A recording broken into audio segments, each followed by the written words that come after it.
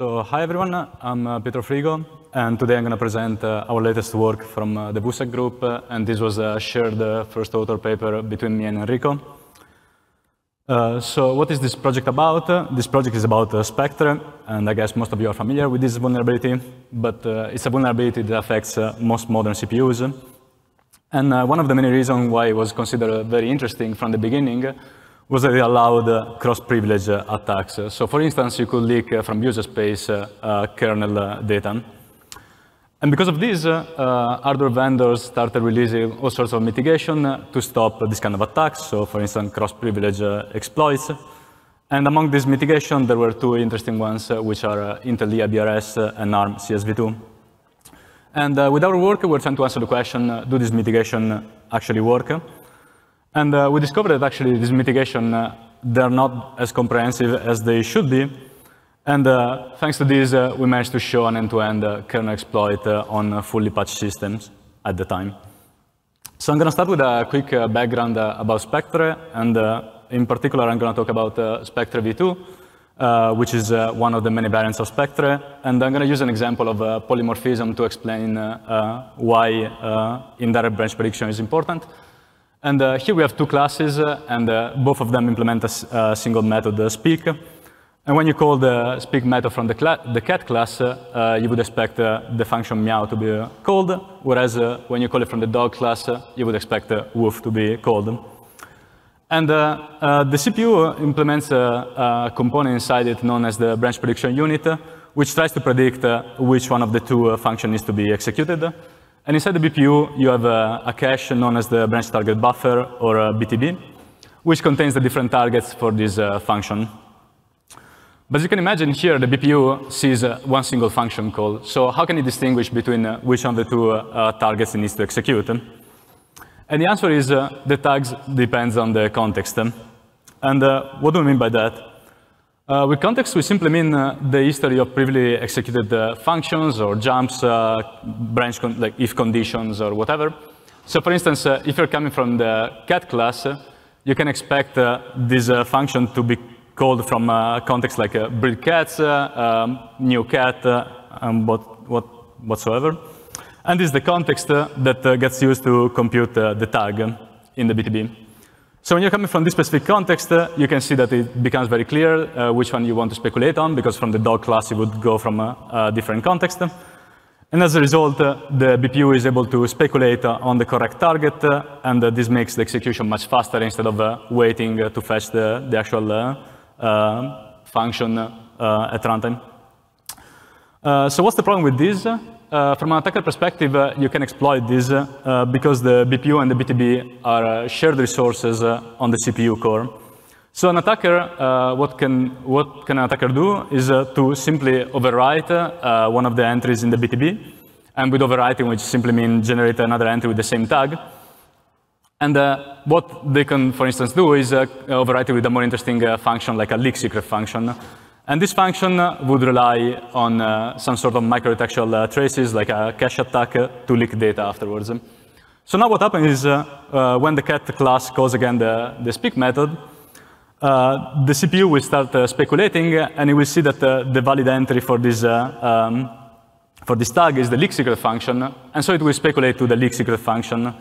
Now, clearly, this happens all in the speculative domain, so eventually it will go back to execute the meow function.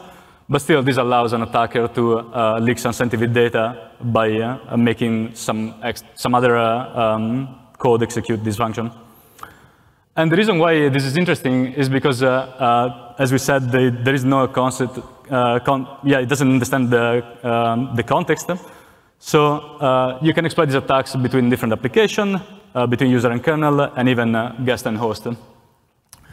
And because of this, most major hardware vendors started working to deploy some defenses. And in the case of Intel and Arm, they released these two mitigations, eIBRS and CSV2. And the idea behind them is that they want to enforce predictor mode isolation directly in hardware. What do we mean by that? We can look at it as extending the BTB with an extra column where you keep track of also of the privilege level of the application. So for instance, in this case, you will have kernel and user tags in the BTB.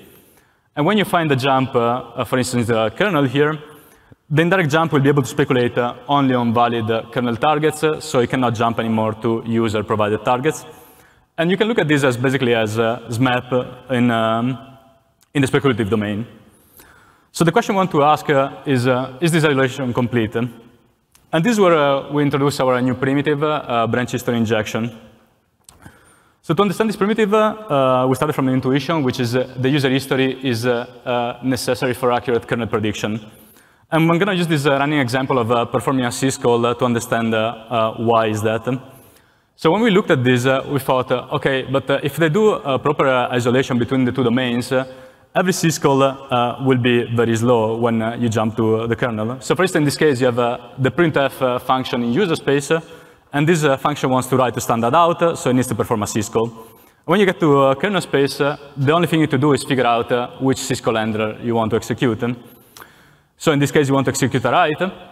But if you want to speculate on this code, and the only context you have available is the kernel context, you can see that the entry point is always exactly the same. When you jump to after you perform the syscall, when you jump to the kernel space, you will always see the same context. And as a result, every jump to the syscall handler will mispredict because it's always exactly the same. So our intuition was exactly this. We need to use the user history to perform proper predictions. So in this case, for a printf, you will be able to speculate to syscall write, get char to syscall read, and map to mmap. So then from our attacker, how do we test this? The question we want to ask is, can we control kernel branch prediction with user space history? So we did a very simple experiment where we fixed a specific context in user space, and the context that we said is just a chain of jumps or calls. And then we perform a syscall. So for instance, in this case, an mmap. And after a couple of rounds of training, this will speculate to sysmmap. But then what we do is simply switch up the last syscall, just the syscall number actually, from syscall mmap to a write. But we keep the same context in user space. And based on our intuition, we would expect this to speculate to mmap again. And indeed, this is what we observed.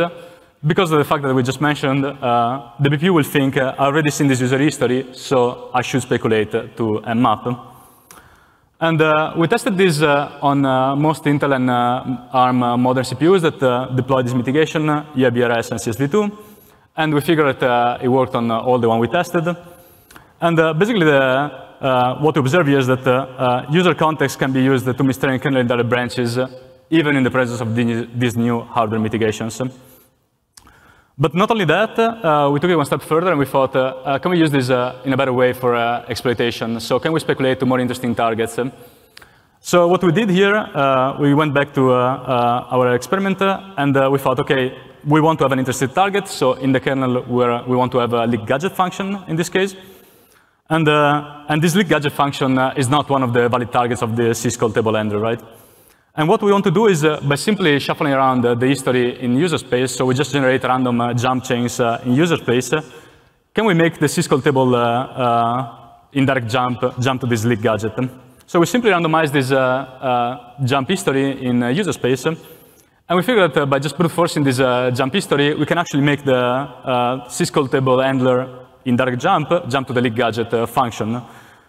And basically, what we observe here is that we can speculate to any kernel indirect branch target, regardless of what is the indirect jump we're attacking. This is only working on Intel, but still, this is quite interesting for exploitation. And indeed, this was the question that came afterwards. Is this enough to build an exploit? And so we built one. We built an end-to-end kernel exploit on fully patched system, as I mentioned at the beginning. But unfortunately, I don't really have time to discuss about the details of the exploit. But yeah, we have a fully working exploit that leaks arbitrary kernel memory.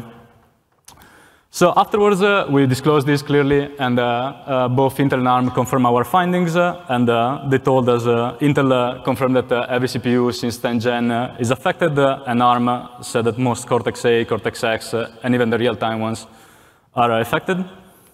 And they clearly released some mitigations, and the main one was disable privileged eBPF by default, because our exploit relied on eBPF to gadgets and indirect branches. And they also worked on some new software and hardware defenses, trying to break our BHI primitive so that you could not anymore inject the user space history into kernel space. So to conclude, with our work, we show that cross-privileged Spectre-v2 attacks are still a practical threat. And we also make a case for more work towards more principled defenses, because we think these are needed for trying to prevent this kind of exploit altogether. On the other hand, we still think that this kind of defenses, like eIBRS and CSV2, are fairly useful because they raise the bar for an attacker, and building this kind of attacks is becoming much harder than in the past. So I think there is also, some value in working on this kind of defenses as well. We have more in the paper. I didn't have time to cover everything we did clearly. So in the paper we have some work about BPU reverse engineering and how we could avoid that. All the details about the end-to-end exploit, and even more about how to find gadgets in the kernel, even though we don't have an exploit with those. And all the code is available on GitHub for the exploit as well, so you can look it up and try it yourself. Might work and not out of the box, but with some tweaking. But everything is available for you to play with. And now I'm open for questions, and thank you for your time.